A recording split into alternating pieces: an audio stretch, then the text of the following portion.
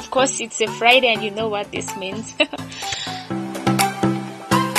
Another exciting episode of Aaliyah on Friday.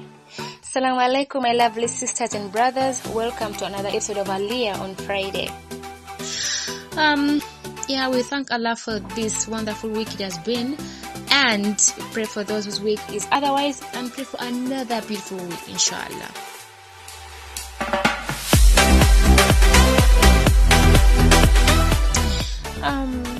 Today I'm not in my cool. I am a little bit bothered.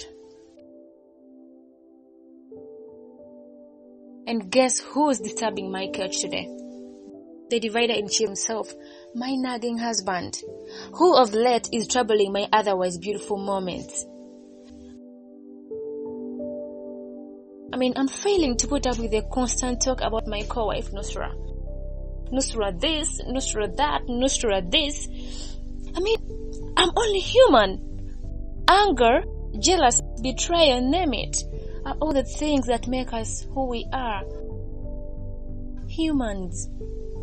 And this harsh reality dates back to even the greatest religious people we've ever known. Case in point, AESHA. Lady AESHA, may Allah be pleased with her.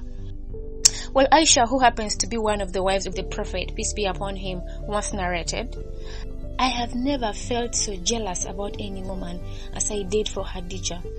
She died 3 years before I married the Prophet. I heard him mentioning her so often. Now, for those that may not know, Khadija was the Prophet's first wife. It is reported the Prophet recounted her merits night and day. Night and day. And like any other wife, AESHA wasn't having it. It never at any point sat well with her. Now, what about me, Aaliyah Wamwe? Haji, why are you trying to push me? Why are you trying to push me? Lwaki osiba onyumiza number one yali bwati akola kino akola kiri. There really comes a point when this all gets so heavy on me, and God forbid yearn to shake the dust from my feet. Don't push me, please. Don't push me, Haji.